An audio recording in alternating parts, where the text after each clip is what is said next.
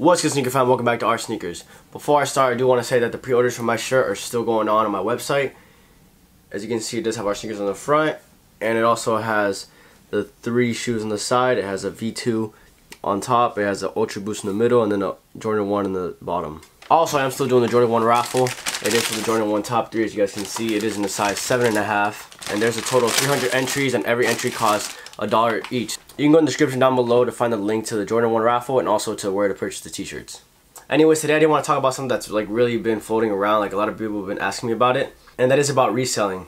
To be honest, guys, reselling is not an easy thing to do. It might seem easy, it seems like people do it so easy, like they just go out and buy the shoes and they sell them right away, but it's not as easy as it looks, because the hard part obviously is getting the shoes. But the people you see that have the really big quantity of shoes are the people that have already connects with a bunch of other sneaker stores, or they've already been in the game for quite a long time. And what I mean that they have connects to the sneaker stores is, believe it or not, a lot of stores do backdoor. What backdoor is them selling sneakers to people that aren't customers. So basically they're selling them to probably, let's say 1, 2, 3, whoever, it doesn't matter, but they're selling them backdoors. Like, they're not selling them to you guys. So that's why most of the time when you guys go to get the shoes as a customer, they are limited quantities because they do backdoor the shoes, and sometimes they might even say they're not getting them because they already backdoored all the pairs. And unfortunately, that's how the reselling game is nowadays. If you already establish your base, then you're pretty much set. So the way stores backdoor is like, alright, they get the shoe for whatever price they buy it for, and then they sell them at retail. And of course, at that retail price, they're making profit.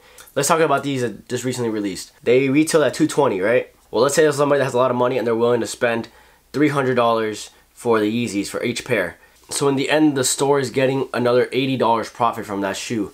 And whether it be the store owner or the store itself or the company or whoever wants to keep the money, they're pocketing that money. So in the end, the store owner is making money or the store itself is making money. I'm not exactly too sure, but I know obviously that money has to go somewhere. That person that bought each shoe for $300, the Yeezys now are going for like $400 and plus. So even if he sells them at the lowest price, he's still making $100 profit per shoe. In the end, that's a lot of money because sometimes these people buy out the store's whole stocks. And moving on to the bot resellers, these are the people that use bots to get their shoes.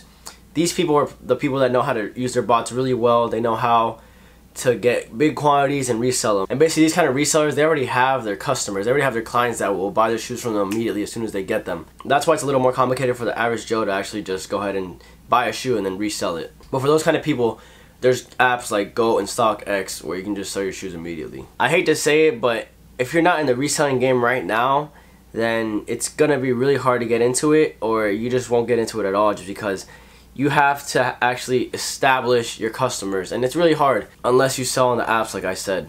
But the thing with the apps is you don't always get the price you want, so it's a little more difficult there. But if you find something at the prices that the people are offering, then go right ahead and do that. But unfortunately, if you're not established already, then it's gonna be really hard because nowadays there's so many people trying to get in the reselling game. Like, you guys don't even know how many of my friends or my friends have hit me up to actually help them resell shoes or help them get shoes and this and that. And yes, I did say friends because that's all they hit me up for.